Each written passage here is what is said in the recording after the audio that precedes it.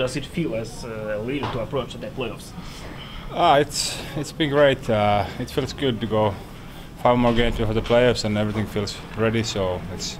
Do you follow the statistics? Of course, I see in social media when I get there something sometimes, but not really following when it's new records are coming. But if I get some, and I see it from social media. Will you finish lane, prepare any tricks for the opponents in the playoffs? Of course, when we see who we play against and who's the defenders and the team, so then we know what kind of play against them.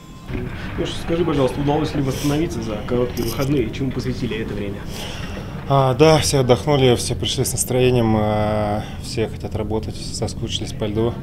Сейчас первый день был более нагрузочным, сегодня тоже дали нагрузку, но не такую большую, как первый день, больше немножко тактических действий.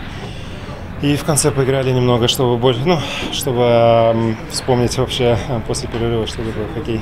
Больше наверное, сегодня делали раскат. Объяснили, в принципе, как на ближайшие игры были у нас проблемы, последние игры с раскатом из своей зоны. Больше внимания сегодня этому уделили. Многие эксперты, вот вообще все болельщики, говорят о том, что ярко проявляете в нападении, в обороне. Что способствует именно... Команда наша? Нет. Лично мои действия? Да, лично ваши. Что способствует такому прогрессу? Ну, мне кажется, здесь много факторов, и доверие тренеров, и партнеры, и сам стиль игры.